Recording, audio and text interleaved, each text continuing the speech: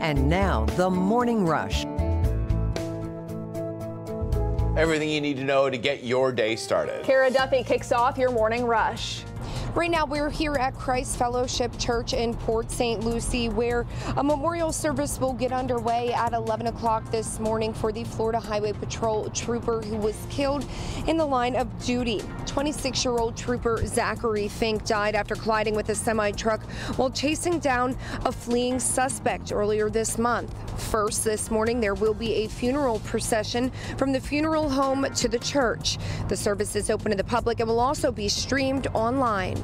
According to reporting from the TC-POM, we can anticipate that former President Donald Trump will appear in federal court here in Fort Pierce today. People should prepare for road closures, detours, and delays in the area.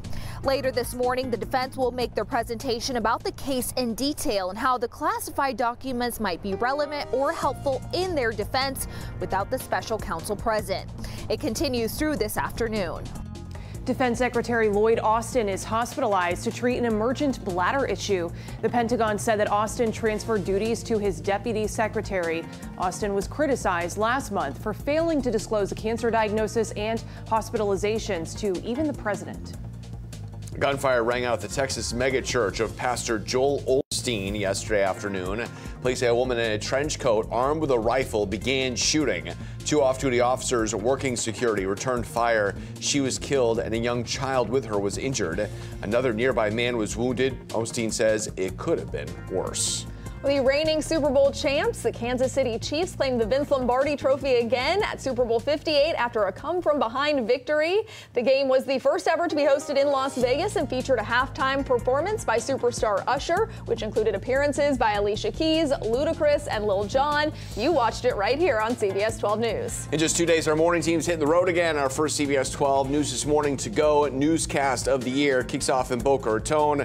We're headed to the Boca Bagel Bar. We're going to tell you what's going on in the community. We're also going to give you some free breakfast goodies, some swag. Come out and join us and meet us. We're going to check on your forecast right now. There's some rain across the southeast this morning. Showers and storms, a lot of lightning right now in central Georgia. As that front gets to us, though, it will be much weaker. There's a chance of a few isolated showers today. But the bigger story will be the colder air that moves in behind this boundary. So we're waking up this morning dry, a strong south wind today. This is now a look at noon. It might bring in a few showers because it does bring in a lot of heat and humidity. 65 in Port St. Lucie right now. Delray Beach is at 76, 65 in Belle Glade, 68 in Okeechobee. Again, there's that south wind pulling in all of that heat for us. Our highs are going to be in the mid-80s this afternoon, nearly 10 degrees above average in a few spots. Very warm outside, and then much cooler air returns tomorrow. We are back in the 70s for the day on Tuesday. And one last look at our roads. Delray Beach, 95, Turnpike, both looking good. We're not seeing any major slowdowns out there. Yeah, not a bad start to our Monday. Thank you so much for joining us here on CBS 12 News this morning. Yeah, we're back in 30 minutes with another local update. Hope you have a great Monday, everybody. We leave you with a live look out at Jensen Beach. Remember, the news is always on at CBS12.com.